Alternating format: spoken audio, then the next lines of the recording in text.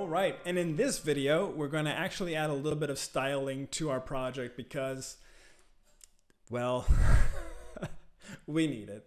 That being said, we're going to add Tailwind, and you're going to see that there is still a continual theme here along with the rest of the project so far for our backyard pizza platform, and that is that all of these tools run through developer CLIs. They work with in a composable way. None of them require the other pieces to exist, except for maybe GraphQL CodeGen's Urkel plugin does require you to be using Urkel, but like that's a very weak connection.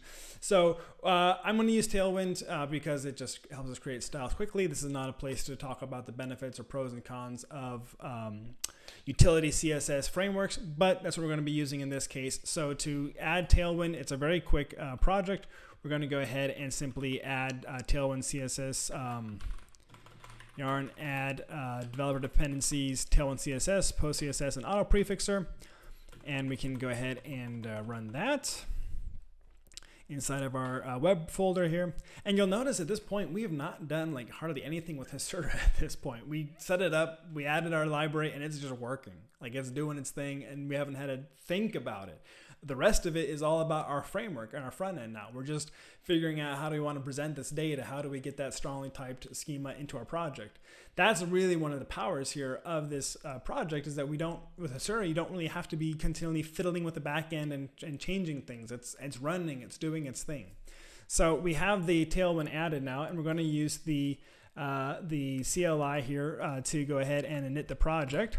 And it's going to simply just spit out some content for us. We've got a couple of files here. We're going to swap out, and I'm just grabbing stuff from the documentation here. We're going to go to the Tailwind config file, and we're going to simply replace that with their recommended Tailwind configuration. That's just saying we're looking for Tailwind specific CSS class names inside of anything in a pages directory or a components directory as per the standard of React applications. That being said, if you called your components something different, then just change the name there, and it will be what it's looking for. I'm going to go ahead and save that, and I'm going to go ahead to our global CSS and just install the base styles inside of there. So inside of global CSS, we're just going to pop in these utilities, and now we've essentially got Tailwind running. That was actually all of it. And so what we're going to do now is go up to our main index page here, and we're going to just delete our styles reference here, so we're no longer working with this homes thing, and we'll just drop out all of our CSS modules real quick and be able to simply work with all of our existing projects. Okay, so we have those all stripped out, and we're just working with vanilla CSS now, Tailwind now. And if we go to our project, if we go ahead and run the development environment, which is still actually running, we'll see that basically it's now very neutral. I'm going to go ahead and restart the server just to make sure we're not seeing any carryovers. And if we go back to our project, that's actually our live application. That's why there's no changes there. Here, we'll see that we have this now very, very minimal. Let's go ahead and modify this just a tiny bit. We're going to go ahead and drop out the footer. And then we're going to make sure there's nothing else here we want to remove. We're going to go ahead and change our title at this point to BIP. And we're going to have a look at our main content here, which is great. I'm going to go ahead and add a couple of quick styles here on the top of my root level. We're going to put a container around this. So we're going to say, a div with a class name of container.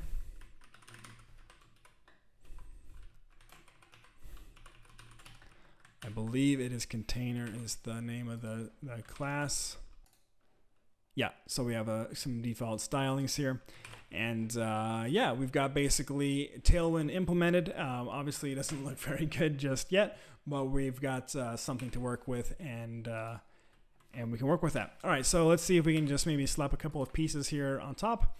I'm going to go ahead and utilize a library that I personally like to use, and that is going to be called DaisyUI.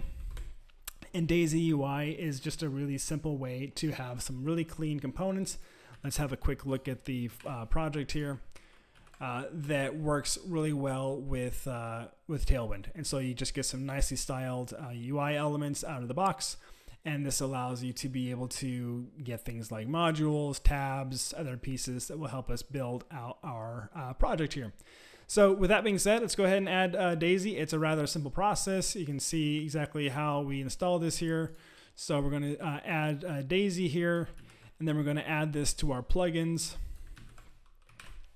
So we'll start with actually just adding that to the plugins because it's already in my pasteboard. And then we're going to go ahead and add the dependency. All right. That is going to be a runtime dependency, so we'll add that as is. We will save the config. And from there, everything is fine. We're going to go ahead and grab some themes here. And so with the themes, we're able to actually add them into the DaisyUI exports here of our Tailwind config, and we can just sort of pick some styles here that we might like. So we're going to head over to the plugins, and then just below plugins now, we're going to add the DaisyUI themes directory, and I'm going to pick one of these to just drop at the top. I think I'm going to put, let's have a quick look at the themes here, see if there's one that we like. We'll look at the themes. And we can see here's the style. Black looks like it might be a good candidate. Forest is kind of cool. Cyberpunk. This is a pizza party, so what would it be a good fit? We're gonna go with Cupcake. And Cupcake it is. So we're gonna put that at the top here. I'm just gonna cut this and paste it at the top. This is the fallback dependency tree for themes. And with that, we're gonna go ahead and look at our project, and we should be running now with Daisy. So we go here to the website.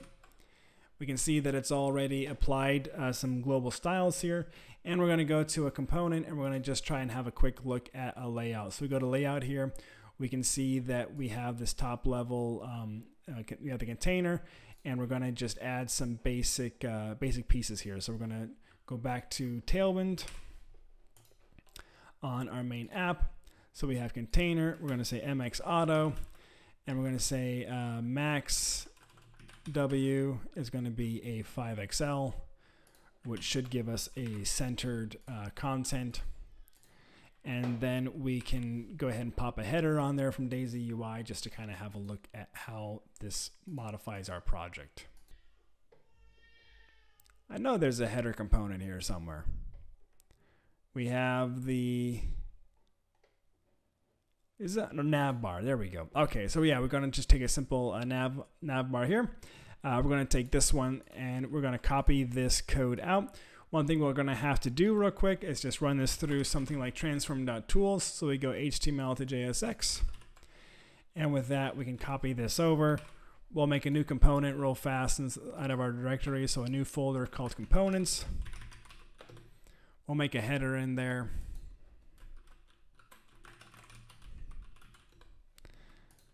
And we're going to go ahead and use our tooling here to be able to export this file for us. And we have our header being exported. We'll import that over underneath app.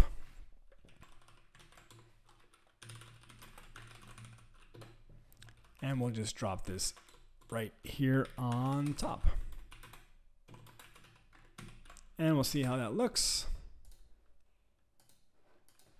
And we can see that we have the UI here working more or less the way we'd expect. You can see here that the theme we're working with, we had chosen Cupcake, so we can kind of have a look to see how that will look, or how we would expect it to look. Coffee's not a bad theme, also not a bad idea right now. We'll go ahead and look at Cupcake and see how this looks like. So this is what we'd expect to see.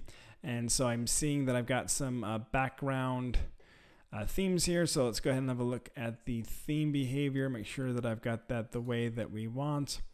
So we see here. So instead of adding in the new custom document path for modifying our HTML, what I wanted to do is just go ahead and use a special utility, in this case called theme provider. It essentially uses global variables and will change the name for variables in your CSS scope. what that does is it plays very well within DaisyUI, which has theme names in place. And so we're able to say, okay, theme provider, we're going to go ahead and use the cupcake theme. That just would allow us to change things around later on if we wanted to. But we can see now that that actually has applied the look that we were looking for. And yeah, we could hook up these buttons later on. We can do some other behaviors.